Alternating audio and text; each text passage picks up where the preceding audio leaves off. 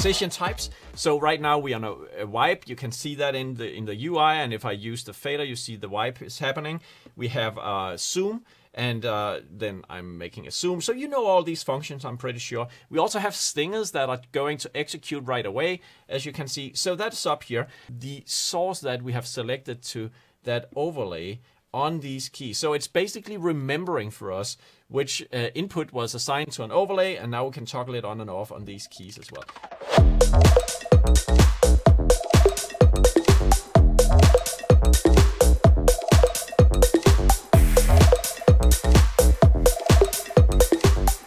AirFly is your perfect tactile controls designed for vMix. That means no more keyboards, no more compromises, but you get a true network broadcast control panel. And AirFly is also the cost-effective controller in the SKAARHOJ switcher panel series. It has Blue Pill inside, and that means this platform allows AirFly to connect directly to vMix. There's no proxy software needed between the controller and your software.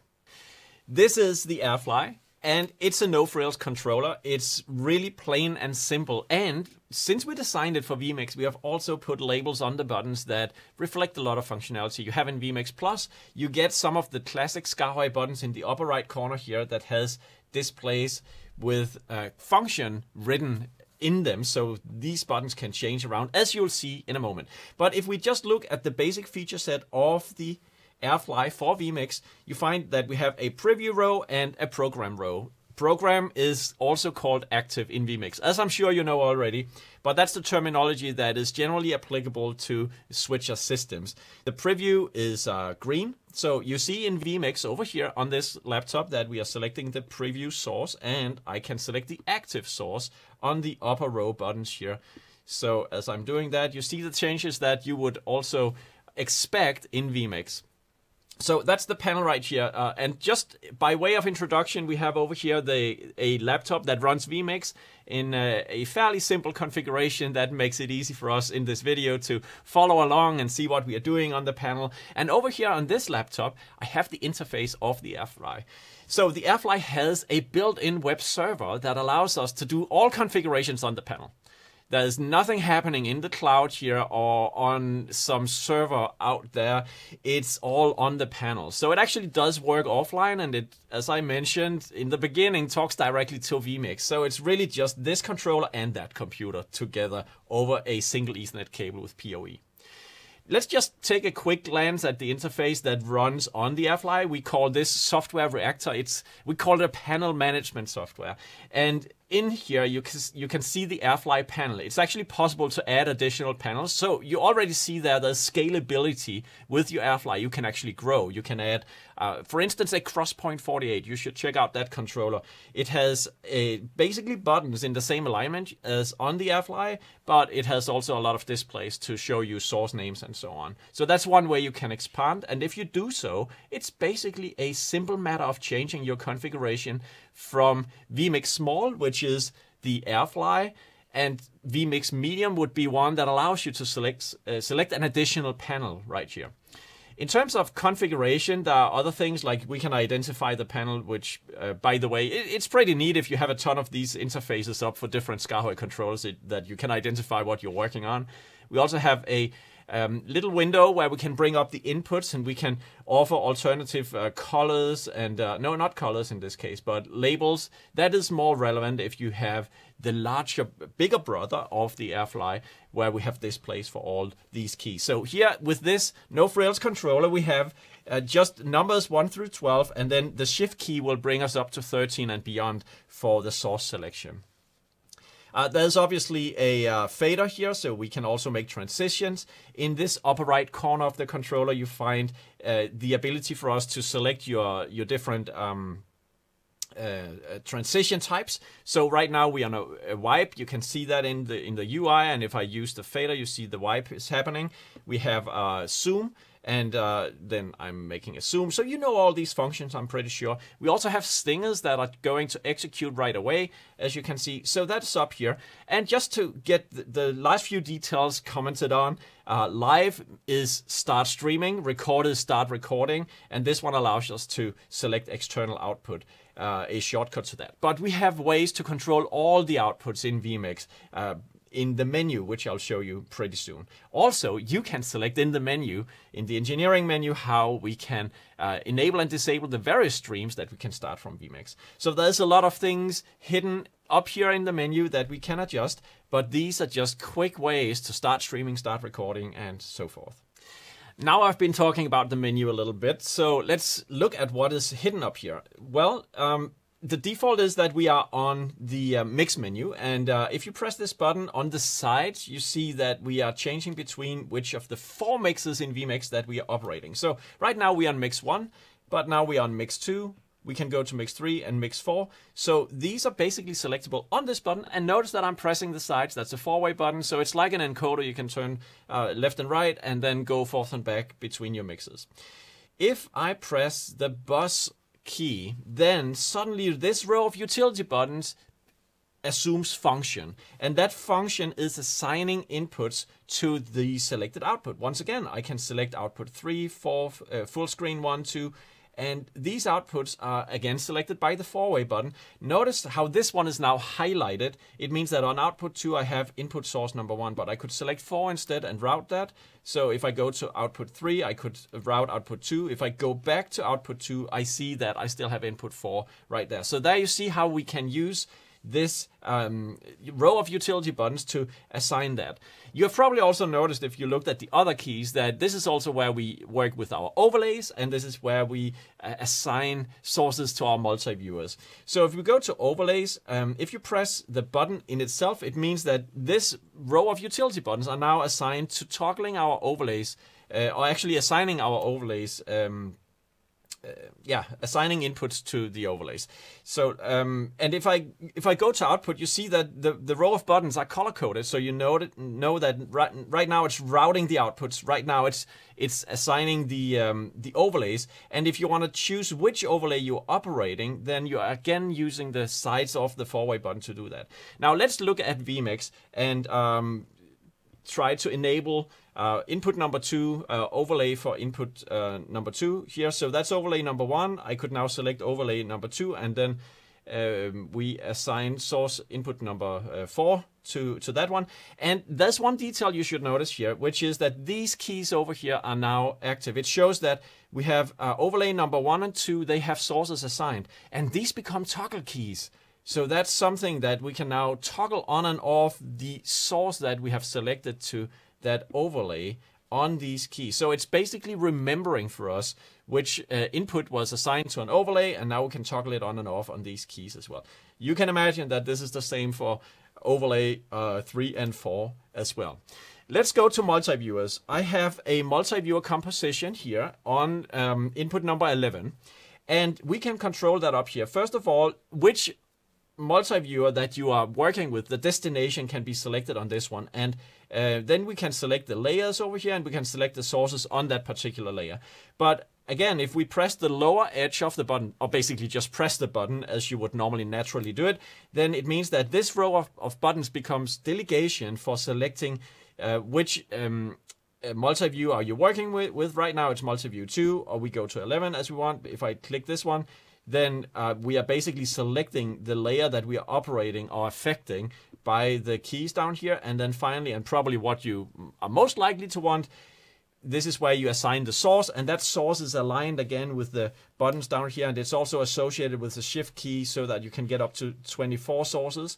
So let's look at the multi-view we are having right now. We are currently working on layer number 3 of multi-view destination 11. And here I can change, obviously, the source of the lower left part of that multi-view destination. as you can see. And I'm also able to toggle it on and off. So this key becomes a toggle on and off for the layer that is currently selected here. So let's go to layer number 2. We are now toggling this one on and off. So all that can actually be managed from the panel. I'm not telling you that this is the right way of doing it. You may want to use the UI for it, but you can. And it's up here in that menu. So now you see we got started on working with the menu in the top left corner of the AirFly and how much wonderful functionality is actually hidden inside of there. So with the shift key, which is important, you can always press that and press the back button, release the shift key, and now you're back at your default, which is basically selecting between these different functions. And now notice that the delegation buttons here are remembering what they are delegating the last time. So we should actually see that we are still, because we went into the bus menu, into the multi-view overlays, and this is sticking. So we are now still delegating sources on multi-view destination 11 using these buttons until we go into bus and we change what these buttons are delegating. So that's how it works. Let's move on to shortcuts. That's right here. And shortcuts is something that I know you vMix users love about vMix, that you can assign these pretty freely inside of vMix. So let's just go check this and see how it works on this panel. Now, in this menu, let's go to shortcuts. You see here are a number of shortcuts, and what is important is that you look at the F keys that are assigned to the shortcuts, because those F keys are aligned with the buttons you find here. We have 12 buttons, and that's basically like F1, 2, 3 up to 12. And if I hold down Shift, we have F19 right here. So F19 is this one, the hello shortcut, while F1, 2, 3 obviously are these, and so on. So that probably makes intuitive sense to you. But notice one thing that is very helpful, since this row of utility buttons do not have displays that reveal their function, you see that they are color-coded, and this is something you can do inside vMix. So let's just go to F6 and then edit this one.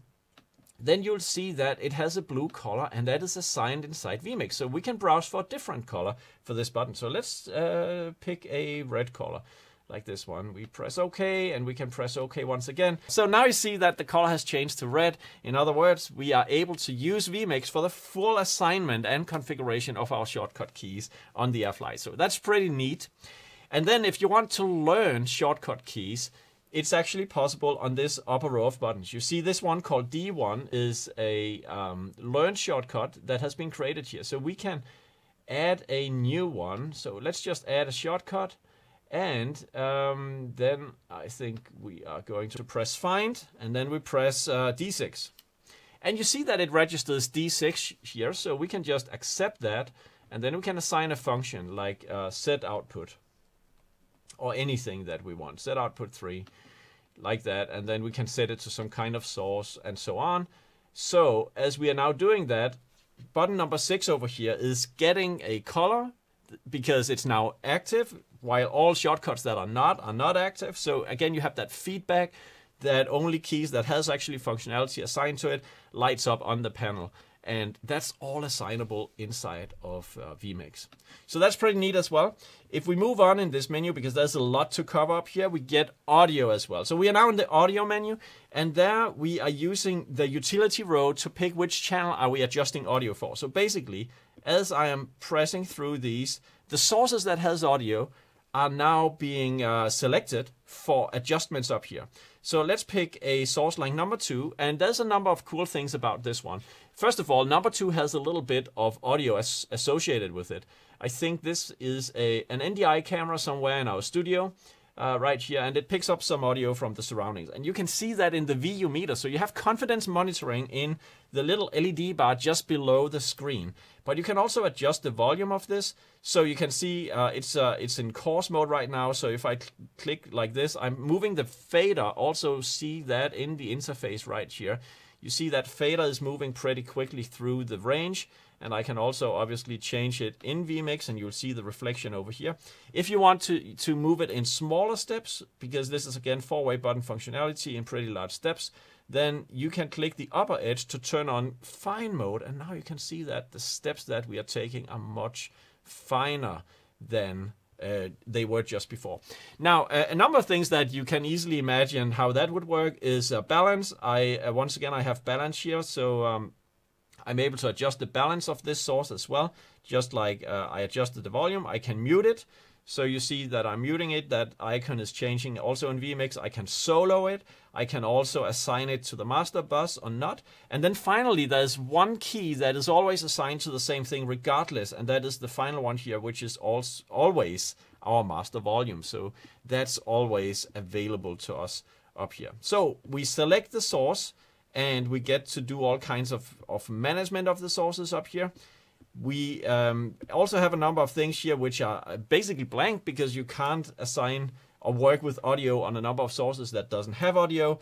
And if we press down shift, then obviously we can also select volume in on input number 15, which I just did by pressing this key when I held down shift. So that is audio adjustments. And then we have basically covered the standard menu that you find on the AirFly in this way. But there is a secret gateway to something we call the engineering menu. So if we hold down shift, then fade to black on most of our switcher panels will blink quickly green. And if you press it as it's blinking, then you're enabling the engineering menu. And here it becomes a little bit technical.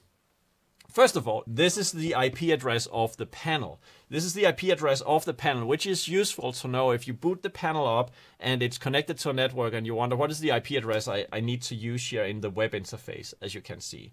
Then it will be shown in this display. You also have a home menu key, and we are right now on the home screen on which you find the IP address. Then you find a number of vMix related things. So the first one is which vMix are you connected to? And now this sometimes blows people's minds and you're like, yeah, what? I mean, yeah, but actually you can go to vMix system number 2, 3, 4, and so on. It's possible that the AirFly could connect to more than just a single vMix installation. Most of you won't need that, but if some of you wonder, could this panel actually control multiple vMixes kind of simultaneously, then yes, you can enter into the engineering menu and you can connect to a second and a third vMix system. What it does require is for you to go over here and add additional vMix instances. And that's basically a matter of adding to core, and then you can add manually another vMix system. I think let's just select this one. And then what you need to do is to supply the IP address of that and so on. So as I said, most of you won't need to bother with multiple vMix systems, so it's just gonna stay on vMix system number 1. But what you may want to bother with is which of the streams are enabled when you press the live key up here. And that's what you can basically toggle right here. Tie stream number 1, 2, and 3, whatever you have set them up to do in vMix is then tied to the live key in the engineering menu. Another thing in the engineering menu is page number 1. This has to do with the panel. You can basically put the panel asleep. You can also adjust the sleep time. How many minutes will it take before the panel is going to dim out or black out basically, and dim time where it dims a little bit down. You can also adjust the brightness of the displays, and you can see that we like to keep them on highest brightness for our videos. We can also change the dimming of the button. So all those things like panel management stuff that happens in the engineering menu, and you can exit that by pressing the fade to black button when you are in there. So now we're back to normal. Before we wrap up this video, I want to show you how you can expand your AirFly to include control of other things. Now, obviously, we are mainly concerned with the vMix system, but you might have such as a video router behind the scene that does some of the routing for your sources, or you might also want to add additional vMix functionality that is relevant to you. And I want to show you a clever little concept that we have that helps you do this. First, let's look at the panel, because in the menu, you may have noticed that we have something called Quick Last for Kumo 1616. Kumo is a router series from AJA, and a router is basically taking, in this case, 16 input signals, video inputs, and then it has 16 outputs, and then you can basically say, I want on output number 1, I want to have input number 3 come out on output number 1, and then you could change that to something else. That's what we call routing. It's like outputs in vMix, but if you press this one, it means that you get instant access to routing on an AJA router that we have decided to add. And that decision on adding the router, look here inside of Reactor, you notice that on your far right side of the home screen, you can see that we are not only attached to a vMix system on a given IP address, we are also connected to an AJA Kumo router on this IP address here. And then the quick class is set up right here, where you can see that we have selected a Kumo 1616 quick class. So that's a little bit of configuration code that we have made that gives you functionality with respect to that router. So let's just quickly change to this tab. And here you can see that we have the different outputs of the AJA router. And I'm now selecting output number 1.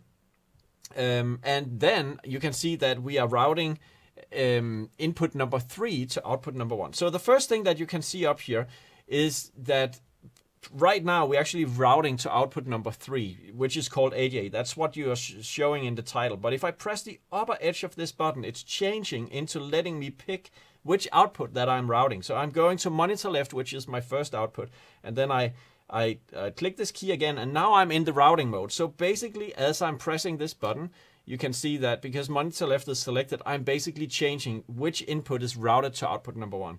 If I wanted to go to output number 5, I just do that like this. And let me just exit that. And then if I select output number 5 on my AJA router, you can see that I'm routing that one. So we bring that functionality into the panel by just adding it in Reactor as something called quick class configuration. So let's try to do that on this panel as a way of customizing the configuration. Because notice that this panel works out of the box. One of the targets of Reactor is that it has to be easy, it has to be powerful and modular. And the modularity, you have seen that by the future ability to expand into having a larger surface, adding a Crosspoint 48 controller. The ease of use is basically that out of the box, you just select a configuration. We have pre-made it for you. We have thought a lot of design into it for you. And now even when you want to expand, you can just press here, add a quick class, you press new, you tie it up to device number 1, and you link it to the vMix system, and then the vMix configuration that we can choose from. You see there are a number of them. There's playlist control, there's audio bus, and that's the one that I want to use right now. So we just pick this one, and let's just go back here. You can now see by just that action, adding this entry into this list, associating it with vMix, means that if I press this button, I get direct access to managing audio buses on vMix. So there you have it, customization with a lot of content by just adding a row into this table. So let's look at what that does. We have the master bus here. We have bus A, bus B, bus C. So let's just go to the master bus we have seen before. And you can see that the volume can be adjusted. The fader is moving in the UI here. As I'm doing that, I can also mute it on and off and so on. So you can see how the same would be the case for the other buses that I can manage inside. And that's all by simply adding that quick class. That quick class can be obviously for vMix, it could be for video routers and a whole lot of other things, because we are expanding the list of quick class configurations all the time in this way. So that's how wonderful Reactor is in terms of letting you select bigger chunks of functionality, which is quite complex and advanced, but in a very easy way. And just to let you know, if you're really adventurous, then you can go into the configuration tab, and this is where you get the full Monty of everything. Because and now watch, because as I'm pressing keys on this one, I'm basically detecting if I press this key or this one up here, you can see that it's surfing around in this UI to find exactly where is the function of this key defined. And that was defined on this layer. It's called Q1, the key. This is shown in the UI. And over here, you can see that it's associated with a parameter that we are changing value for and so on. And I won't go into those details because that requires you to learn a little bit. But on the home screen, this is where you get all the ease out of the box that Reactor and Blue Pill is giving to you.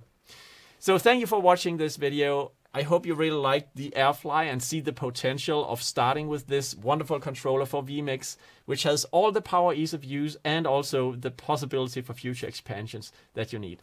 So follow us on social media, subscribe to our YouTube channel, and hope to see you again another time.